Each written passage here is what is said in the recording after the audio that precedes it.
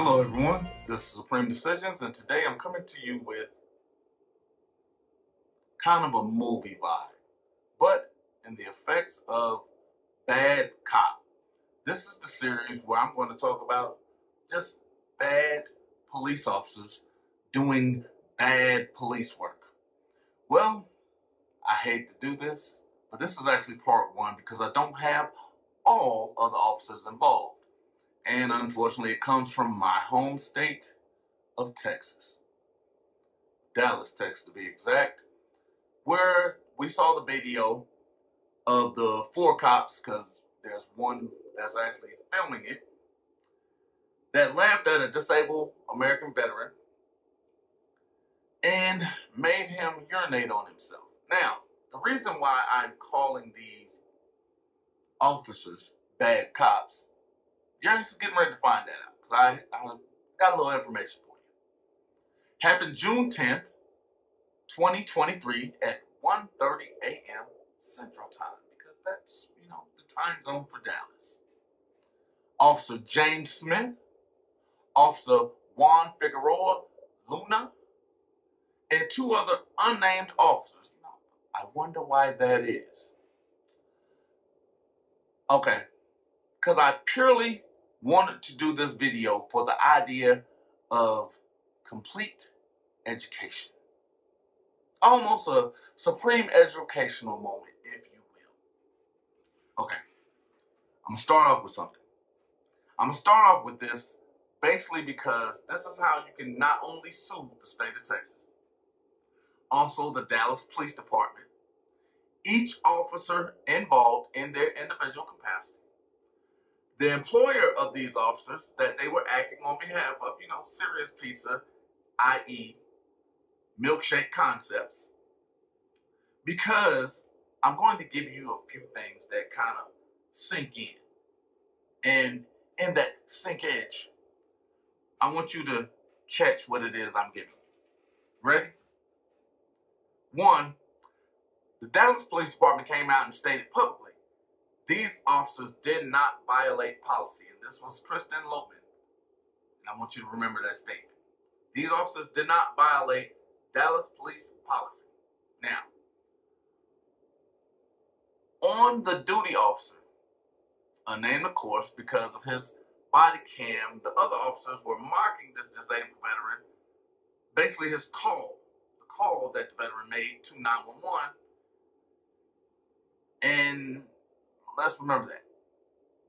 They were mocking him because we have a partial video on the body camera of an officer that was on the scene, that was called there from 911, and they were mocking him. The veteran, the person who made the call, who urinated on himself. Now, remember, Kristen Loman said they did not violate policy. Now, the officers were said to have refused to look at the medical paperwork as required by law, provided by the United States Army veteran Danielle Lane. And here's where the fun comes in. Dallas Police Department made a decision not to investigate if the officers should review that paperwork. Now, why is that not amazing? The actual police department, the Dallas Law Enforcement Division, has no idea what the law is. I want you to let that sink in. Police officers, their whole division, the Dallas Police Department, has no idea what the law is about someone's medical paperwork. I'm going to get there. Now keep in mind what I'm getting ready to say. These aren't my words. Ready? Jordan B. Prince said they don't hire intelligent people. Okay. And I constantly show you police officers do not know law. Apparently, the Dallas Police Department has no clue what law is, which is an illustration of incompetence, which is one of the two things that's needed for the loss of qualified immunity. Yes, I paused for dramatic effect because I wanted you to catch that one. Now, the law in which we're speaking about is called Ali's Law, which states people lawfully on the premise of an establishment should be allowed to access a restroom if they provide evidence. Totality of circumstances. If they provide evidence that a medical condition that requires immediate access to a toilet facility should be allowed access. Should be allowed access if they provide evidence. These officers refuse to look at his paperwork. He provided evidence. They didn't know. The police department didn't know if they should have even reviewed it. Yet the law requires that they do.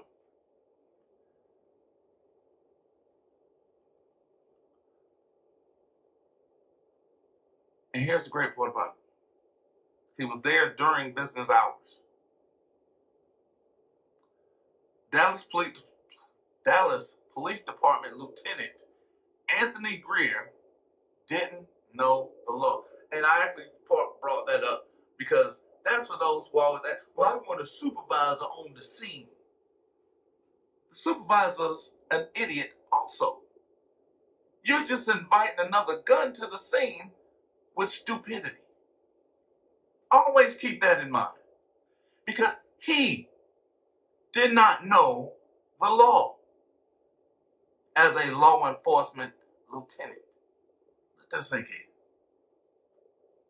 Dallas Police Department Lieutenant Anthony Greer made himself a co-conspirator, an actor in concert because he excused the officer's behavior due to ignorance of the law. And they all lost, again, qualified immunity because incompetence is one of the two reasons for an officer to lose immunity.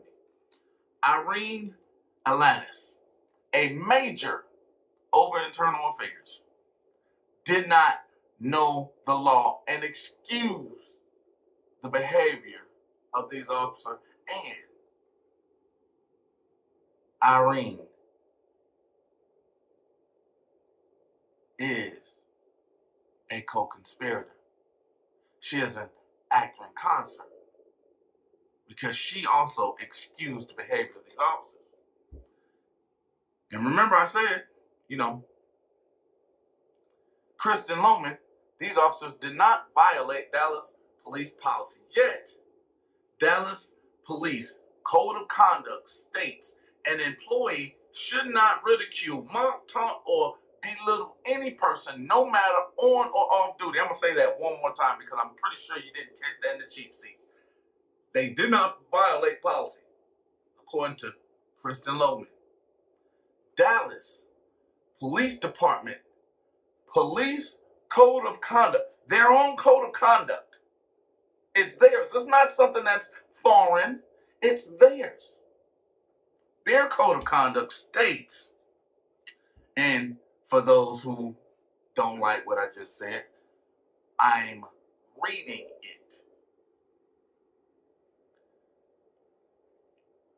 An employee should not ridicule, mock, taunt, or belittle a person, no matter on or off duty. You had 2 officers that were on duty, 2 officers that were all off duty, and all were actors in concert of violating that policy. But wait, there's more. Remember the lieutenant, Anthony Greer, who didn't know the law to begin with. He excused their behavior because he stated, well, they didn't do it in front of him. Yet he was still there, and an officer turned off his body camera. I'm guessing should not be done at all. It's supposed to be implied of, unless he's standing there, in front of you and you're doing it to their face, it's okay. As long as it wasn't to his face, so it was okay. But they didn't violate policy.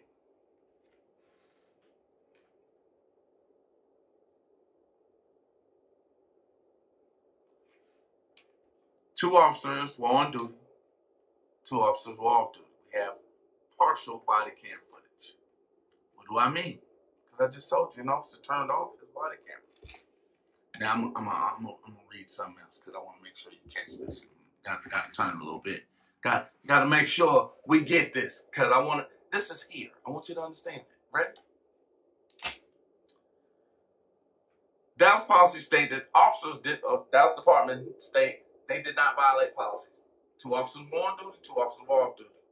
We have partial body cam footage from one officer. Officers were laughing and joking about this U.S. Army veteran that was, had been blown up or had, shrapnel and stuff from Afghanistan. His tour in Afghanistan because he urinated on himself. Now, I want you to take note of a few things. In 2015, Dallas Police Chief stated in an open letter to media, "We are liable for their actions when they wear our uniform in an off-duty capacity." That's the police chief of Dallas. Remember I just said that makes them culpable because now they are accepting the fact that those officers were acting in capacity of a Dallas police officer. Whoops. Remember that statement too from the policy said whether they're on or off duty, they're the responsibility of the Dallas Police Department. All four of them were violating that. All four of them were violating their policy. That was set up in 2015. And all of them were complicit in doing so through accepted incompetence. And that statement is why the state of Texas and the Dallas Police Department is liable for the actions of those four officers. Yes, I keep saying four because it was four. We only have two names. But it's cool. We're going to keep going.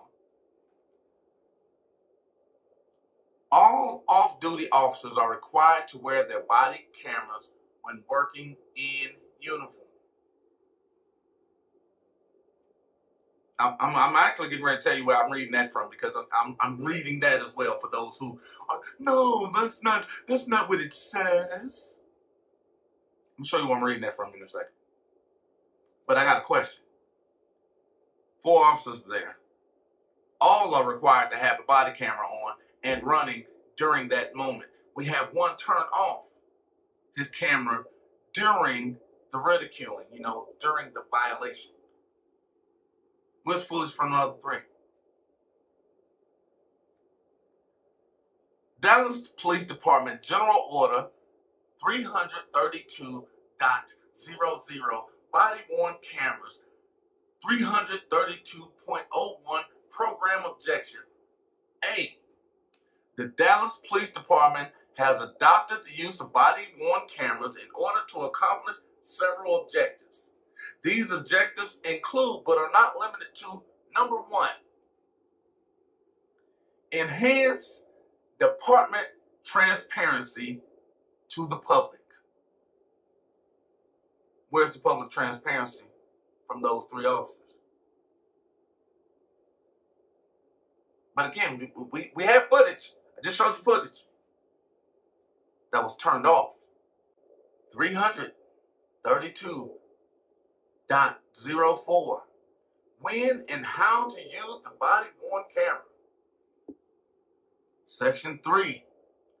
It shall be deemed a violation of this policy for an officer to fail to activate a body-worn camera or, remember the biggest words in law, if, or, and, or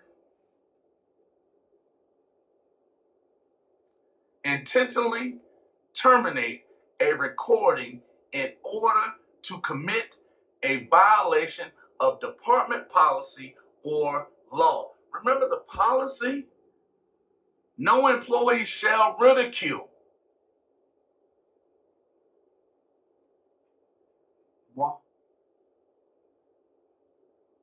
No employee shall ridicule, mock, taunt, or belittle another person, no matter on or off duty. Were they not doing that? Or did they suddenly stop at that point?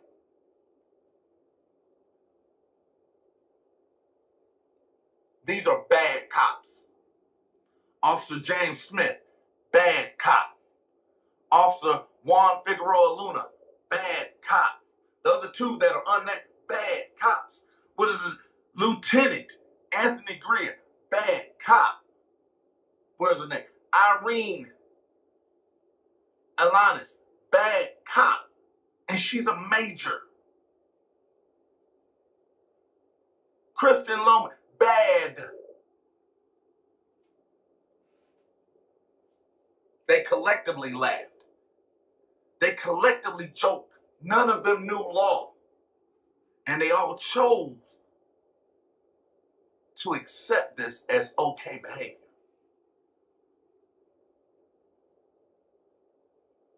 You know, the man that actually has a dangerous job, the man that actually went to war with someone that was trying to kill him, actually was doing that.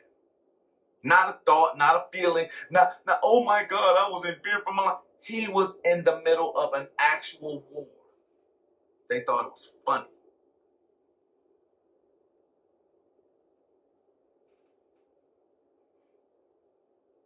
Supervisors, cops, their overseers, all of them didn't know law. All of them are bad. And I know you, it's just a few bad. Can we see some good ones? Because all of these are bad. I went through the Minnesota, 96% bad cops. Can we see some good ones? I'm going to continue this when we flip this back and do what we do. But I want you to understand, this is a series that's going to continue. Because I want you to understand what it is that we have to go through, what we have to fight back against. Because if we're allowing this to continue to happen, it's our own fault. Oh, and you know what? I almost forgot. I'm back. Back in there.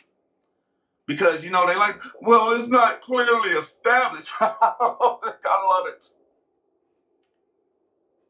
Clearly established.